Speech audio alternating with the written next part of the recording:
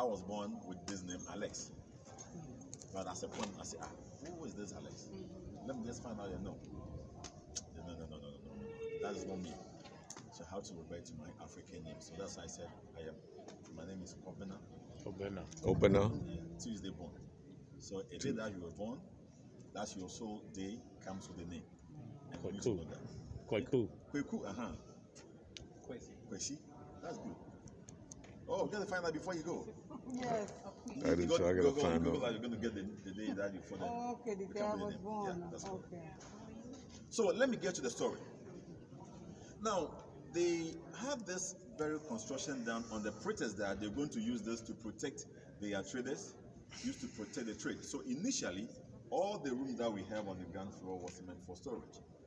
But in the early parts of the 1500s, when the transatlantic slave trade began, this became dungeons, where the Africans or our people were held before they were sent out to the Caribbean and the Americas. Now, this is a subject that you go into it in detail. But let me say that for a period of 155 years, which the Portuguese occupied Elmina slave castle, 110 years was used for slave trade. At a point, people of Anumansa became fed up with the activities of the Portuguese here, wanting to get rid of them. They could have done it differently, but this is what they did. They collaborated with another European nation to get the Portuguese out, thinking that it will stop. When Dutch took over, it became what we used to say from frying pan to fire. Very, bad. So Dutch was also here for 235 years. Double. In between Portuguese and Dutch, we are talking about some 325 years. In 1807, in 1814, British and Dutch abolished slavery. But the trade continued for over 50 years, illegal. In the 1870s, this very structure was no longer profitable for them.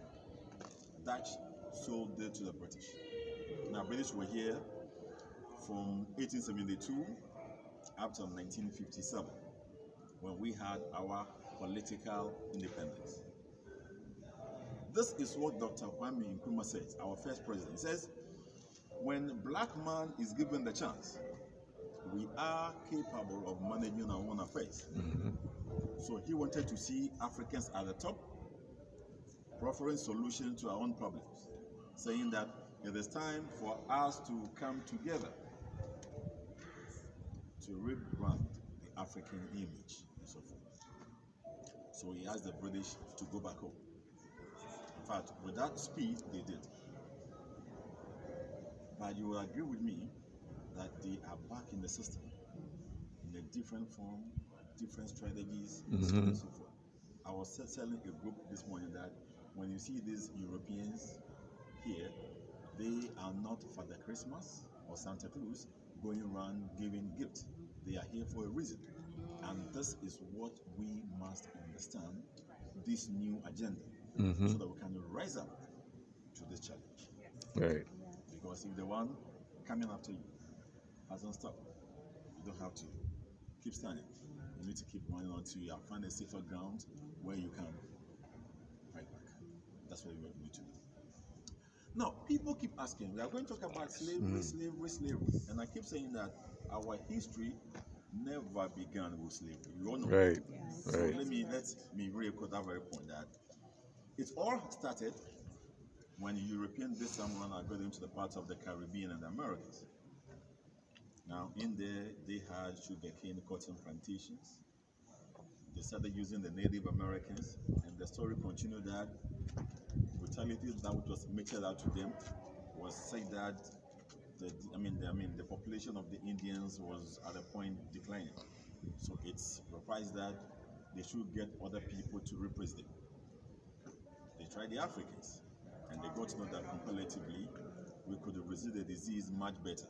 So our people were to be sent over there. At the time in history, Portuguese were the only Europeans in the entire West Africa operating from here. So, under the blessing of the church, and when I say the church, I am talking about Roman Catholic Church. and upon a royal order, they were given that license to go around capturing people from this place to the New World. But with time, they were facing a lot of resistance. Seeing that this strategy will not work, this is what they sought to do, was to collaborate with the Africans. In fact, let me tell you a story. I have said that one major problem or factor which contributed to the growth of Atlantic slave trade has to do with the nature of our system prior to the coming of the Europeans. Why do I say so? Like I did say, our history, our civilization never began when the Europeans set foot on African continent. There was a time that this continent was referred to as the cradle of civilization.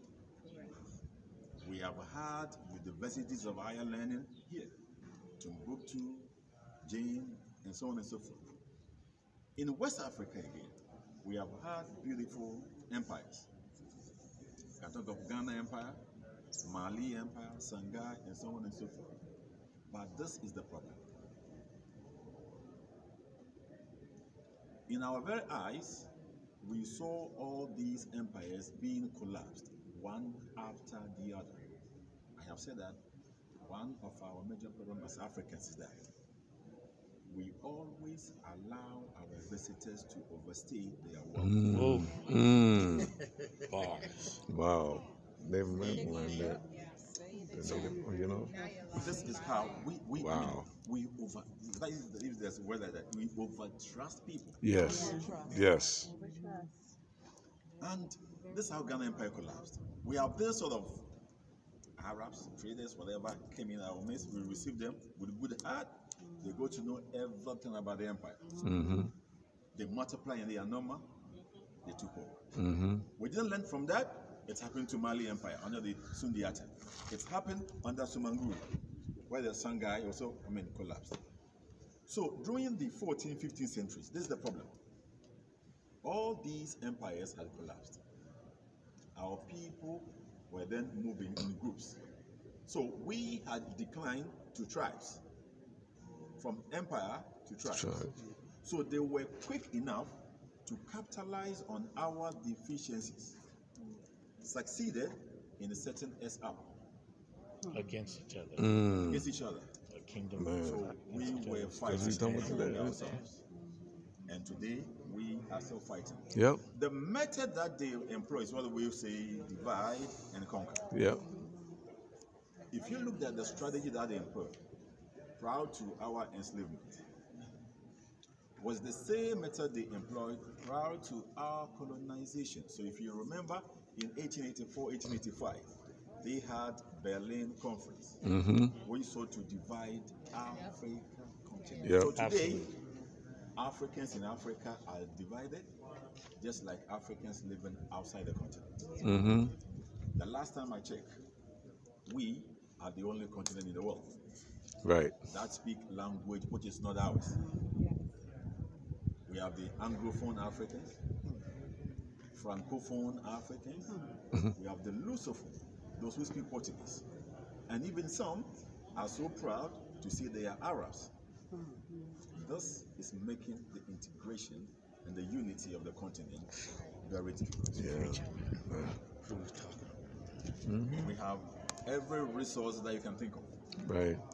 Yet, this continent is described as one of the poorest. Why? It tells you that we are not doing something correct. That's right. We all know that if we keep applying the same solution to a problem, we're going to get the same result.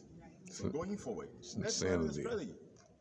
Because European came, they had their share, they are still reaping from the soil. The Chinese are here. So we need to be smart Mm-hmm. to look at it. For over 400 years of slavery, several years of colonization, this is one of our strengths. We still have the numbers. Africa remains the second populous continent on the earth. In terms of black skin, we dominate the race. Mm-hmm. We have the numbers, that's the advantage. But the point is this: numbers without unity is nothing. That is why today we have become one of the most endangered species In the world. among human race in the world.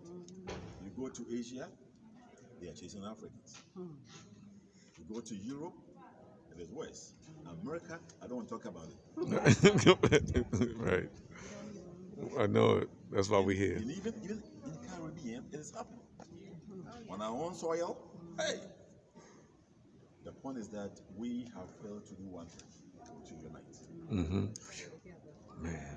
There is no there's no nation of people which can develop when they allow their enemies to set the tone for them to divide. Because we see a house divides against itself Cannot stand. United we stand, divided We fall.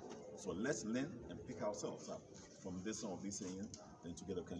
I was telling a group and they were saying, Alex, do you know, Kobina, we can. It is very difficult. Yes, I say yes, it's difficult. I know it's difficult.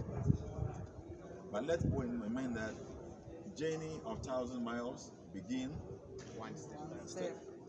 So let's take a step. When we are no more, our children come in after us. We take the baton and we continue the race. We cannot remain silent in the course of the struggle. Right. I used one example quite recently during the year of 14. At the tail end, when we saw our brother, the one who was killed, George Floyd. and very soon, we get this Black Lives Matter. Mm-hmm. Now, when we started doing that, it was also a threat to them. So, like it or not, they went to court. The verdict or the judgment is out, and so forth. But guess what? If we have remained silent, so it is important that wherever we find ourselves, we need to let our voices be heard. Unity is the key. So, in the dungeons, they had 1,000 Africans in the dungeons all around. Wow. A little over 100 Europeans who live here. Millions of our people were outside. It is possible that we could have come together and say, you, this 100 people, leave this place for all these sort of nonsense to stop. It's possible. Right. But we allowed it to continue because we bought into their propaganda that those in the dungeon suffering, dying, they are not part of us. They are from different tribes. So it is them and others. Divide and conquer. So let's move on and see what we have in the dungeons and so forth. And we should begin to tell our story.